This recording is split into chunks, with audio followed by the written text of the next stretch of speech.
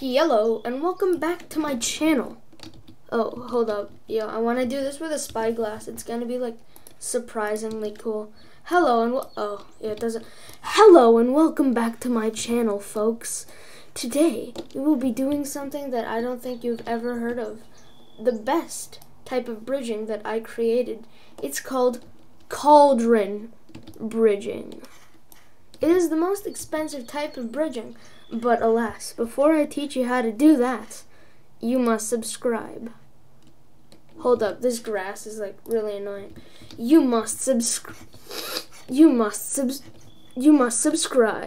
and leave a like on the video, or not. It would really help me out though, and I would enjoy that quite a lot. It would be fun, yeah? And also, comment in the video, and I might type it in my next video. Like, I'll just show the comment. It's gonna be really cool. Or not. It's up to you, honestly. Let's go do the cauldron bridging tutorial. Anyways, the first thing you want to do is learn how to god bridge. Now, what you're gonna do to learn how to god bridge is install an auto. That is nothing. Well, if you can't god bridge, no matter how hard you try, install an auto clicker. This is how bad I can be at god bridging.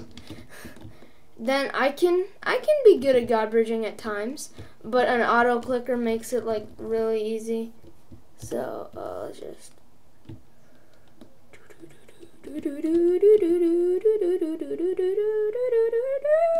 Anyways, the good thing about bridging with a cauldron is that if you look at it, it kind of dips below, right?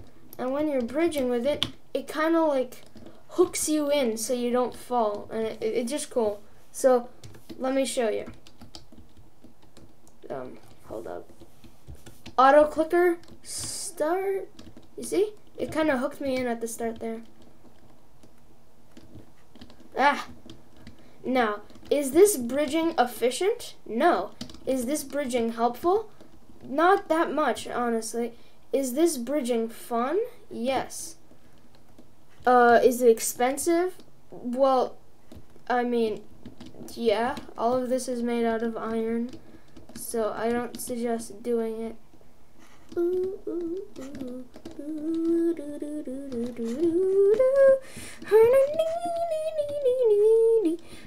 Cauldron bridging away.